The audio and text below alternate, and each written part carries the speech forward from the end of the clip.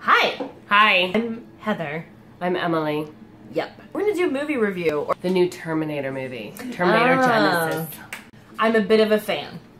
Mm-hmm. I'm a fan of the first two. The rest of them... And that would be because why? Because it's not James Cameron. Because it's not James Cameron. So this one had decent expectations because in one of the little movie reviewy, trailers, you had James Cameron come on the screen and be like, I promote this film. I didn't have anything to do with it, but I considered this to be the true third one. So when I saw him do that, I was like, all right, it must be half decent. Do you know what I'm saying? Mm-hmm. And the truth is, it is half decent. Really thought it was going to be a big pile of poo. Not a big fan of the fact that Arnold Schwarzenegger, at 108 years old, is going to be playing the exact same part that he played how many years ago? He's old. The director got some things correct. Like, true. Going back and doing all the fan, like, oh, we recognize that exact shot, and that actor looks identical to the one in the original film, and all that good stuff.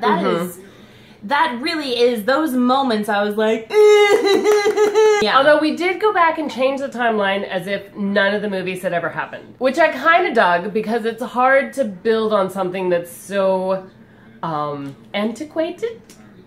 And Arnold Schwarzenegger, which I thought was going to be the worst part of the whole thing, ended up being my favorite part of the whole movie. Thank you. Edward Furlong was a punk kid. He was a punk. Yes, true. Every time they've ever portrayed John Connor as an adult, he's like this great military leader. You know what I'm saying? I don't buy that at all. The adult John Connor needs to be like a Colin Farrell. An adult punk. It's kind of true. It's kind of true. You can still lead and be a punk. You know what I mean? What's his face? The singer. Adam Levine? No! Oh, okay. Well, Jurassic Park is on right now.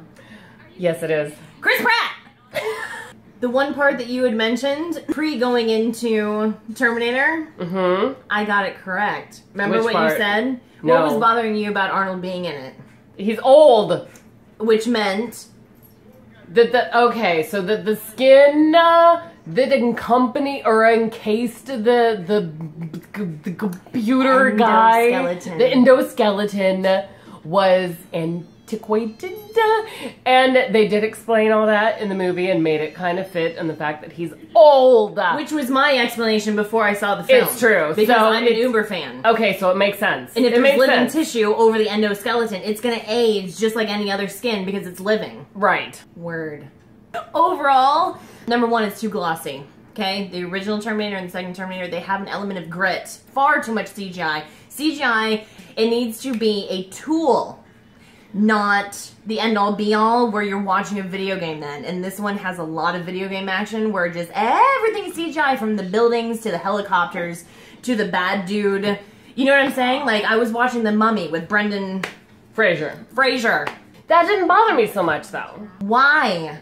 Because that's the way the movies are going nowadays. Does that make it okay? It's an evolving art form, and in the way that... in the way that abstractism was a thing and everyone said that was a bunch of crap, and now it's hanging in the Museum of Modern Art. Same kind of thing. You can't deny that 300 is a brilliant movie, and that's all CGI, and it was used as a tool to create the look of the art, which worked perfectly. Ask me how many times I saw that. What? Have you never seen that movie? Oh my god.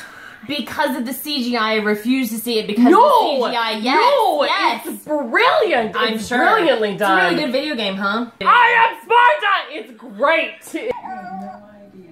Oh dear. They're selling them now at McDonald's.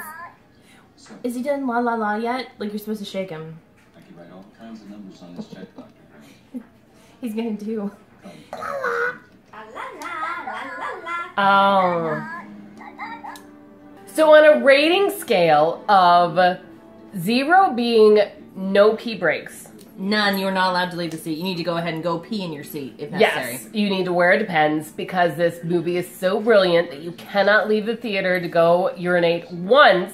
What rating do you give Terminator? 2 pee break. Oh, really? Yeah. Oh, now see, I would only give it a 1 pee break movie. I'm a little tougher on it. Fair enough. Yeah. And there you go.